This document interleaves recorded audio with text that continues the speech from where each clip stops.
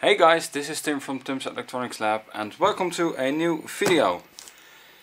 Now in this video we're going to unpack this very long awaited package, which should contain something that I'm hoping is of your interest. So let's go ahead and open this thing straight away. So it got here pretty quickly actually.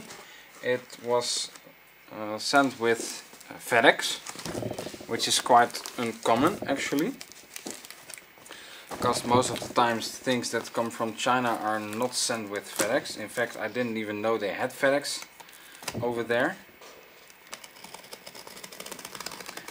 Let's cut it like this. So there you go. It got here pretty quick, which is very cool. Right. Yeah, it's kind of like a box in a box. So it actually got here pretty quickly. Like I was saying, they sent it out with FedEx, which is quite a little bit better. And it is a solder dispensing controller. Now it was pretty expensive at around 85 euros, but yeah. So this thing allows you to actually output a set amount of X, so may it be solder, may it be glue, as long as it's able to be connected to this device, you can use it to output. It also has a this needs to be tightened a little. This ring was loose. So it's the AD982, and as I've said, you can use this potentiometer to actually set the time. They also included a schematic of the device, which is rather interesting. And they included a pneumatic air system overview, which is also really nice. This is it.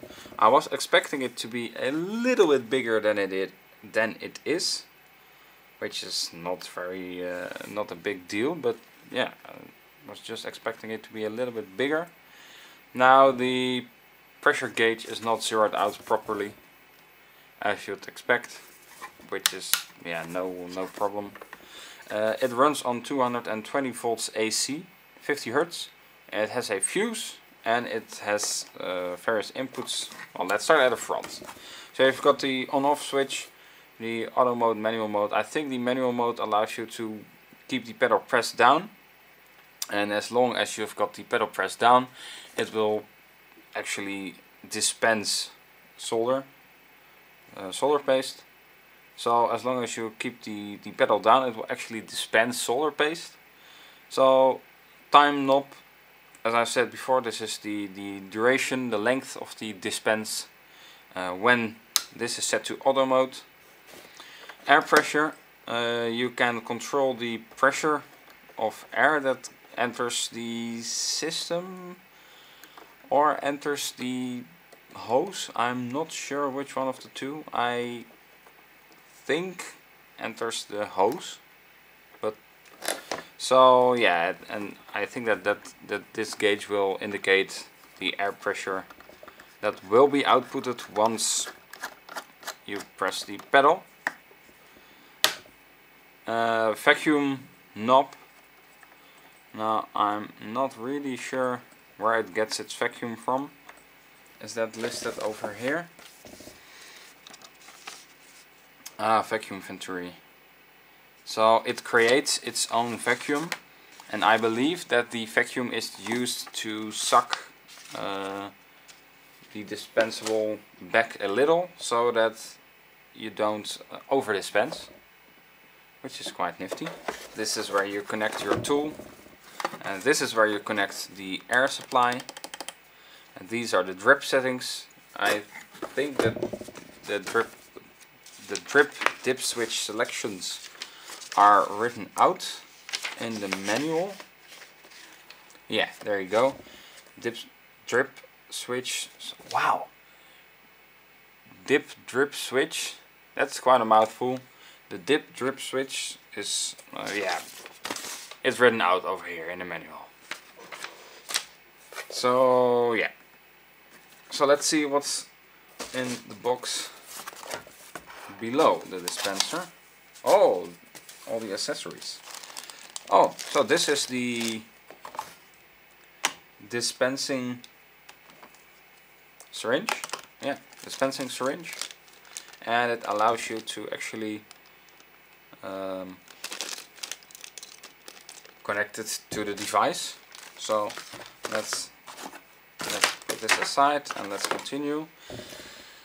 This is a handle that you can attach to the syringe like this, so that you can just push it with your hands and dispense it in that way. Of course, AC cable, foot switch. You can also use a foot switch. Oh, it actually feels really nice. And oh, these are just caps for the syringe, so they give you 2 syringes. But I think that if you buy a different adapter for this, that you can also use your own syringes. And a bracket. Yeah, I wasn't expecting the bracket to be here. Is there something written about the bracket in the manual? No, there is not. Could this be a...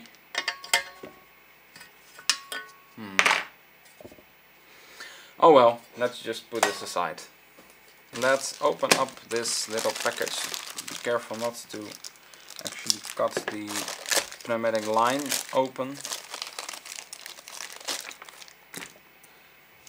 So these can all connect to your syringe, to the front of your syringe, which is really cool. This allows you to clip it onto the syringe. Wow, that's a really good fit. Damn. And then you'll need to turn it so that it can grip onto the end of the syringe. Like so. Wow, that's a really good fit, man. I wasn't expecting the fit to be that good. Ooh, I already broke it. Nice. Oops. So don't grip it by the plastic sides. So with your dispenser facing towards you, insert the hose into this thing and then just push it down, and now it's installed. You can just insert the thing you want into this syringe and it will allow you to dispense. Now I was hoping that it would also fit this syringe, since this one is just still full of Solderpaste, but it looks like it isn't really going to fit. I might be able to actually get a smaller adapter. Let's try and let's turn it on actually, because I'm pretty curious to know what happens. If this thing goes up in flames or if it doesn't. So first let's actually check if this thing is grounded properly. Wow. It's not. There's a 60 ohms path towards the outside of the machine. So that's not properly earthed. So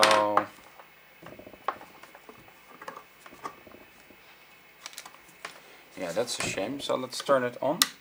Let's connect the syringe adapter.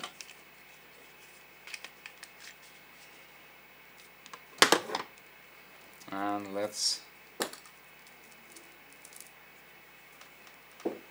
So we need to connect it to the foot switch. Is there something at the front? No, there's nothing at the front. So we need to connect it to the foot switch, which is at the back, and into the handle.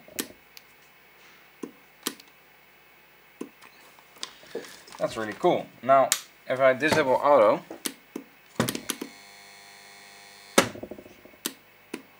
yeah, you can see that whenever you hold it, it will open up.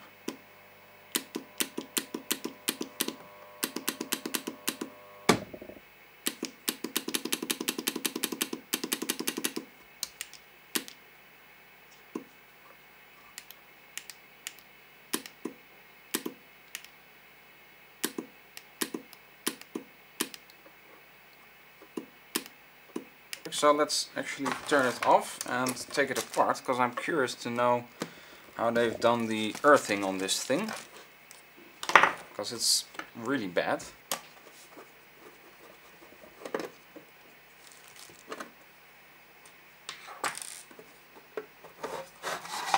There you go. This is the control circuitry. And I think that I can already see what the problem might actually be. They might be using the wrong terminal. So yeah, they're not using the correct termination point. So I'm going to desolder this, and then I'm going to create something that fits on this screw, which is much better. It looks like they didn't even heat shrink the thing correctly, which is quite a shame. So let's remove this.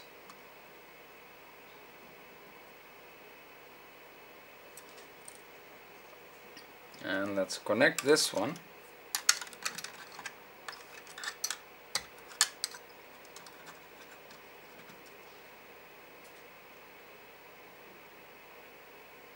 Like so.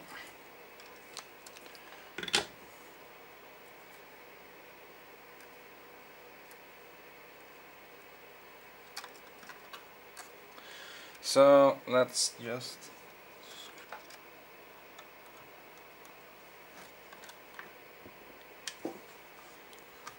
I think it does, and let's see what the continuity is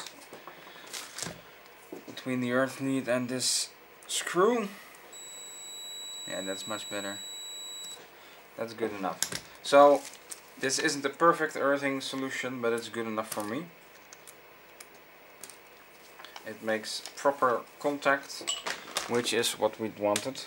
It's a pretty complicated system actually of pneumatic and electronics. Looks really good for a Chinese product. So let's close her up, make sure that all the wiring goes in between, and let's find the screws that actually go on the back. There we go. Now in the next video I'll probably connect a compressor to this thing,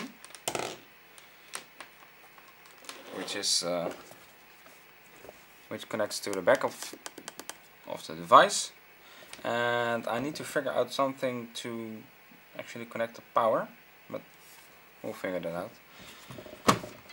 So I will create a review video when this is finally up and running. I will do some test solder boards, and I'll leave my thoughts on this thing for you to entertain yourself with. So let's test it one more time now with the improved earthing, to make sure that this thing doesn't just blow itself up. So sometimes when you turn it on, it actually goes on. Not sure what that is, but so really cool, really nifty device. I'm hoping to use this a lot in the near future, because I do have some plans for PCB production around here. I'm not sure if I'll be able to share that on the channel just yet, but who knows what the future might hold. So thanks guys for watching this video.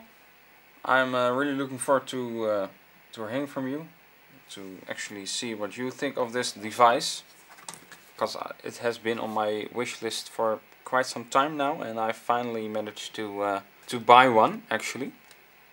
So thanks guys, the link to this product will be in the description below, so make sure to check it out, and I'll catch you guys in the next video. Bye! Oh hey, hello, I wasn't expecting you over here. Well, if you want, you can also view 2 other videos of me, so make sure to click them, and don't forget to subscribe and like, so you always get notified of my new videos.